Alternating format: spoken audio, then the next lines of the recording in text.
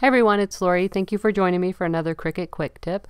Recently I've had a couple different requests asking how to take a JPEG with multiple images on it and break it apart so that you can manipulate the images separately. So for my demonstration I'm going to use this digital stamp set that I have by Pink Petticoat, and I'm going to show you how I would go about breaking this apart so that I could just get one particular image without having to mess with the rest of it. So let's get started. Here we are in Cricut Design Space. We're going to go to Upload Images, Basic Upload. I'm going to navigate to where that image is. I have it on my desktop, and I'm going to hit Open. I'm going to choose Moderately Complex Image. You'll see that I had a warning up there saying that the file was huge and that Cricut Design Space has manipulated it to a more manageable size, and that's fine. So I'm going to hit Moderately Complex and then Continue. And here is this image, and you can see it did come in really large. So I'm going to zoom out a little bit. And let's say I just want this image right here in the middle. How would I go about doing that? Well, there's this perfect little button up here called Crop. I'm going to click on that. I'm going to draw a square around the image that I want. And now if we zoom out, we see that's all that I have. But if I hit Preview, it's just going to cut a box around that, which is fine if that's what you want. But if you want this image to cut out, we're now going to grab the Select and Erase tool. We're going to click on the white. And now you can see it's going to print my image and cut around it, which is exactly what I want. Let's look at the preview. That's my cut lines.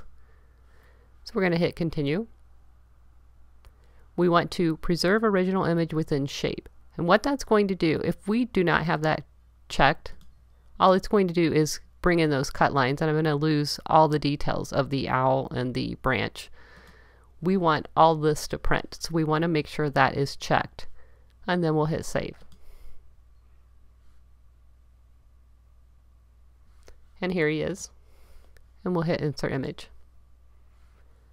And now we have the singular file that we can manipulate. If we want to go grab another one, we need to do the process again. We would go to Upload Image, Basic Upload, Browse, find the image, Open, Moderately Complex, Continue, and this time I'm going to grab this image.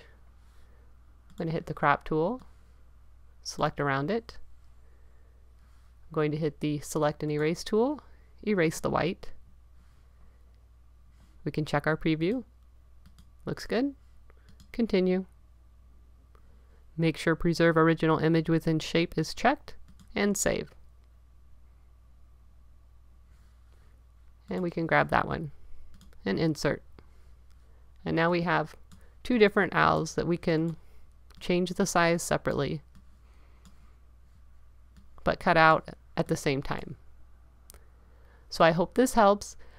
Some people did ask, why can't you just grab this image like this and break it apart within Design Space? The problem is with a print then cut image, you don't get those options. If you were to say Insert Shape and try to slice this,